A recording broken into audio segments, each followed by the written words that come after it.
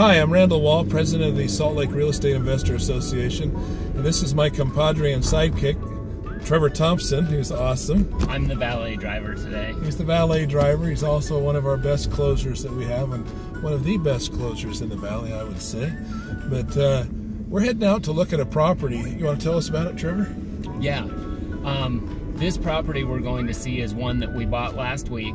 This is a situation where when I first met with the lady, in fact, she filmed a testimonial video for us. When I first looked at the property, she was facing foreclosure. She was within 2.5 weeks of the foreclosure date, which happens to be today, the 17th of September. So 2 weeks ago, I met her. We walked through the house. She had her nephew living with her, things like that. She was behind, I think, 9 months on the mortgage payment.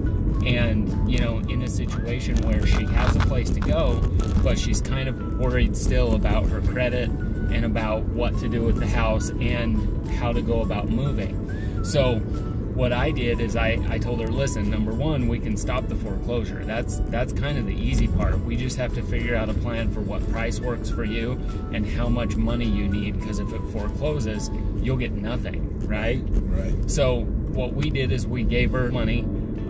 We paid all of the past due payments current, and we had to do that first before we bought the home. We had to pay it all current and have an agreement with her. So that we wouldn't go to foreclosure, because Yeah. we wanted to keep her in the house long enough to make a deal. And so on our part, you know, we pay, you know, $1,500 or whatever it is for a payment, so that it pulls it out of foreclosure, and we're doing it all in good faith. Yeah. You know, because there's nothing there, you know, we just put it up there so that we have some time to be able to close the deal, right? Yeah. See, and then we can decide, is it better to buy the property from her and remodel it ourselves, or is it better to list the property on the MLS and, you know, get as much as we can for it in its current condition? In this situation, there was enough work that the house needed that we decided we better just buy it and fix the problems. And by the time it goes back on the market here in maybe about 2 to 3 months, it will be a much nicer property and a better situation for her, because we're going to continue paying the payments. In the meantime, her credit goes up and it shows as a good paid debt instead of a foreclosure. And then also it helps improve the neighborhood and the valley, and, you know, it's a new property that a family can live in rather than a dump. That's good. No, that's awesome. So sometimes when we're heading out to this house, sometimes, you know, people get into hard deals. So I recently did one where a guy had a rental, which is a great thing. You know, rental properties are the way to go. So he had a rental property, and he went in and started remodeling it.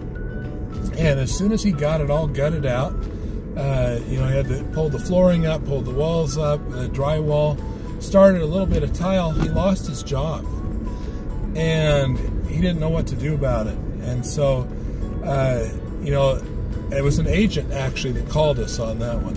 So he called me up and said, Randall, I've had this property under contract twice, and they pulled out both times because we need a cash buyer, and it's in such bad condition right now that none of the buyers can get financing. They can't get FHA or even conventional financing because of the condition of the property.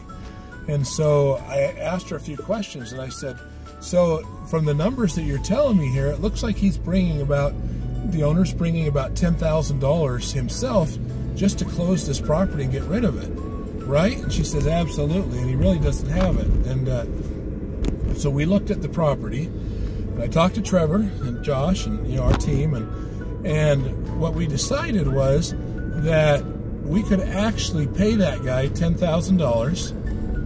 We paid the agent $500 more than she had agreed to with the seller, and we were able to buy that house and take care of his problems and go in there and fix it and make it something nice and turn it into a great project for everybody. So sometimes we can help people when they get into trouble like that as well.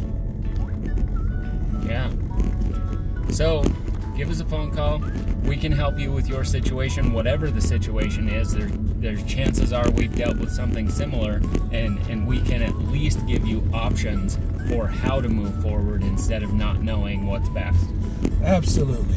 In fact, we'll always be honest with you, and I know that sounds kind of cheesy coming from somebody that's saying we want to come by your house or look at it, but we will. we've always said that if it's better to list it, we'll tell you that. If we think you can get more money, we'll tell you that. Because frankly, if you've got time, if you've got money to remodel, clear your house out, it's in good condition, frankly, a lot of times listing the property is the best thing for you. But there are those other times when it needs repairs or there's other issues with the property. I got a call on one up in Cottonwood Heights by an agent that says, hey, this property's sliding down the hill. We can't move it. Are you interested in it? And I said, sure, we'll come look at it. You know, so give us a call. We'd love to come help you out. Thanks.